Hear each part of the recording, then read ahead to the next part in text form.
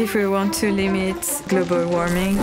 Energy transition is vital to create a future for our children. The energy transition is gaining momentum. But there's a lot that's going on behind the scenes to make that possible.